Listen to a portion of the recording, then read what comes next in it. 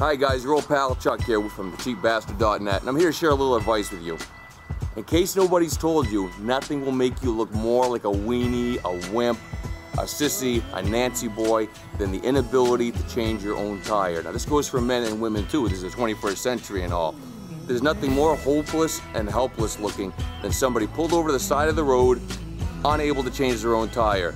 You've seen that look before on the highway. They got the spare out, they're scratching their heads, they're looking around, waiting for somebody with busted knuckles and hairy arms to come save them. It's even worse if you're a man, or even worse if you're a teenager and it's the big prom night date. And trust me, you don't come out looking good if you don't have hand skills. Well, that's what your pal Chuck is here to show you. I got a little hand skills for you today. Everybody thinks they know how to do it because they've seen it done on TV, but the majority of people don't know how to do it. You'd be surprised now. We're gonna show you how to change your tire in under 10 minutes. You're gonna come out looking like a champ, a hero.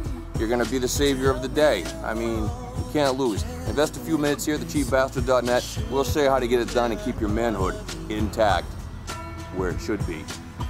Okay, the process isn't all that difficult, it's just a matter of keeping the steps in the right order. So first things first, let's drop the spare tire at the back. If you have a newer car, you probably have a setup similar to this where the tire is mounted underneath the trunk of the car. So let's get into it, all right?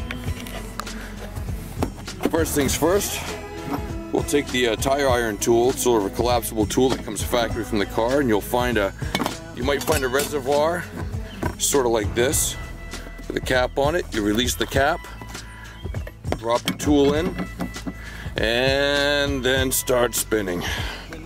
Just like that. We're gonna drop that tire. It might take 50 turns or so, but she'll drop eventually, and you'll feel that tension come off the cable.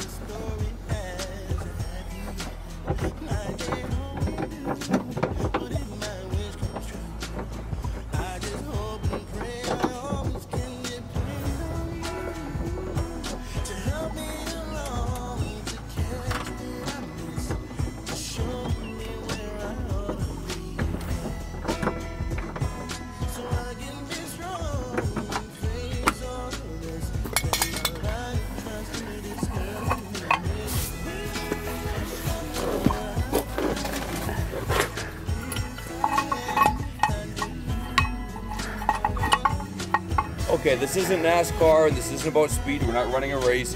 We just want to get back on the road as safely and as reasonably as possible. So let's loosen the lug nuts first. We're not going to take them all the way off, but we are going to pull them off just a bit, okay?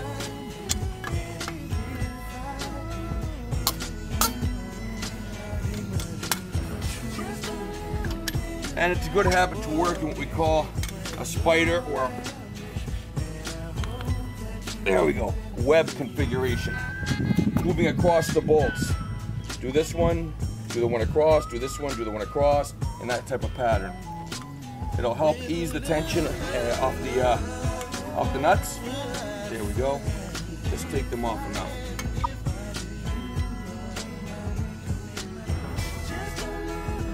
Okay, moving in just a little closer, you'll see I didn't take the nuts all the way off.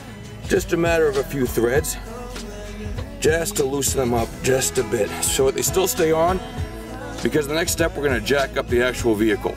Okay, stay tuned. Okay, our next maneuver now is jacking up the vehicle. Now if you look in the back of your truck or your car, you're probably going to find something that looks like that. It's called a scissors jack. Scissors jack, got it? Alright then, pay attention now. I am not a big fan of these. I find them a little unstable and they're a lot of work. What you have to do is you'll be able to have to stick something. Use your hook or a bar that comes with the vehicle. You stick it in here and you wind it up. And this is what opens and closes the scissors jacks to elevate it or to lower it. I'm not a big fan of these. I don't like them, particularly if you're stuck in the middle of nowhere, you don't have a solid grounding, and it's raining out on you. You're gonna be out there forever. Instead, I prefer a bottle jack. They're cheap. They're under $6 at your local hardware store. They do a great job. They're very compact. There's hydraulic fluid in here. I prefer a hydraulic lift over a manual lift any day. It's just me.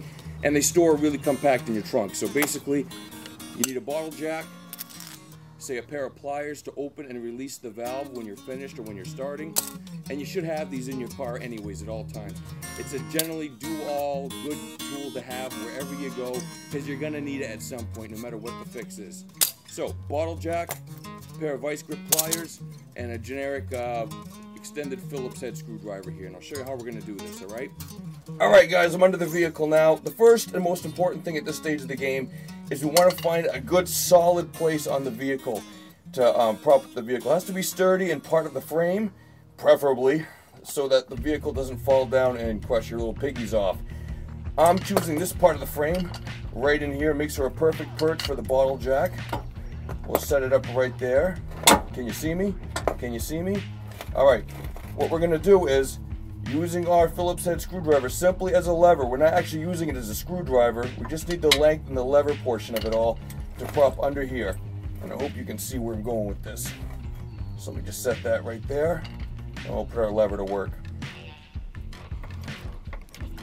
You can see the vehicle just lifting just a little inch at a time. We're only going to get about 6 inches of lift off this, which is probably more than we actually need.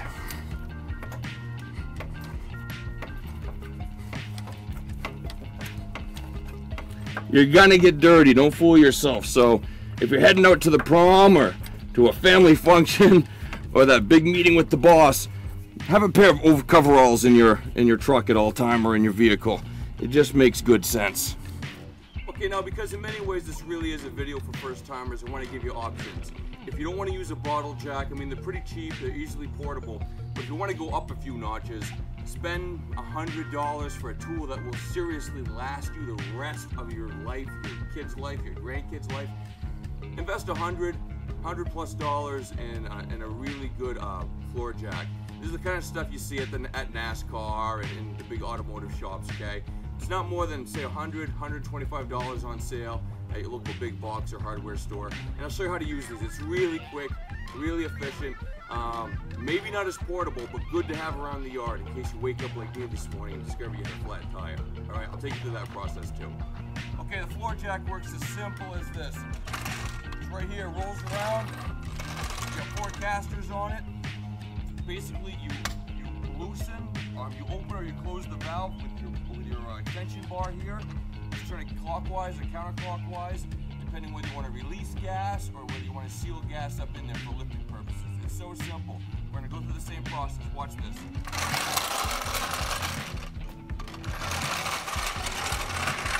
Once again, we slide the jack under the frame, find a suitable point, close the valve by turning clockwise, and then we just let the jack do the work.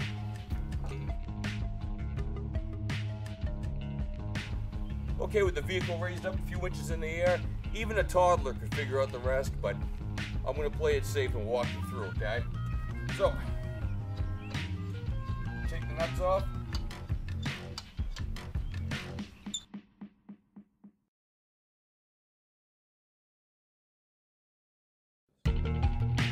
Okay, line up your bolt holes with your studs, and it should be fairly quick work from there. A little heavy, so a little back energy wouldn't hurt you.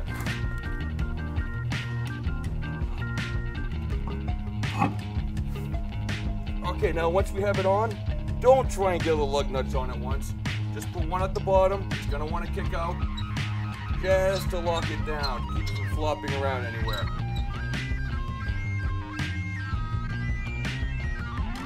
Okay, with the spare tire secured now, we're tightening up the lug nuts, and as best as we can. But remember, this tire is still free turning here. So we're going to tighten these up, and before we lower the weight down of the vehicle onto the wheel. So let's go through this real quick. Using our tool, it's going to be pretty easy at first, and then you're going to start to feel the tension. So you have to counterbalance it with one hand, okay? Or your body will move against it, okay? Again, working in a spider web pattern.